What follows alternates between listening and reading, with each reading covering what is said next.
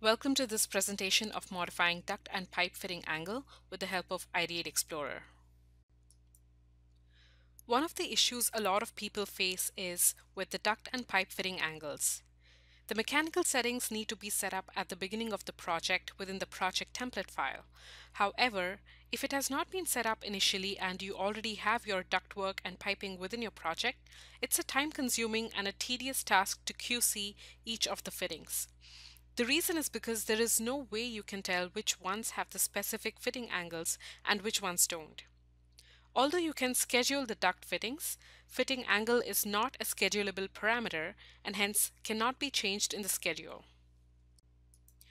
A workaround within Revit would be to create a shared parameter and add it to the fitting family. Then schedule that parameter, highlight the element in the model, and then modify the fitting. With the help of Ideate Explorer, you can quickly query the problematic duct fittings and fix them with the desired fitting angle. The benefits of using Ideate Explorer are: there is no need to create a shared parameter, no need to edit the fitting family, and there is no need to create a schedule to show elements with the wrong fitting angle. We will take a look at an example involving duct fittings, but the process is the same for pipe fittings as well.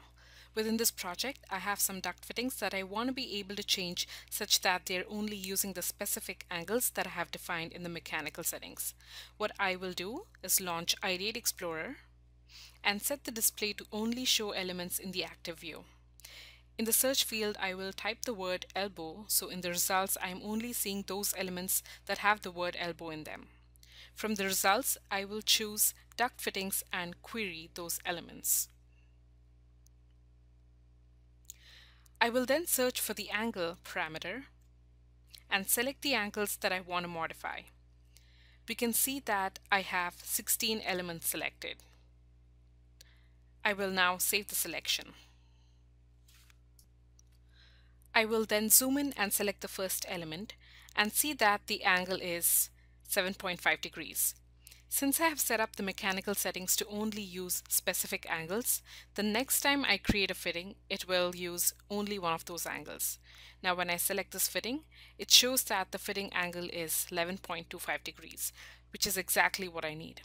I can do the same for the rest of the fittings and ensure that they're all reporting only those fitting angles that I have set up within the mechanical settings.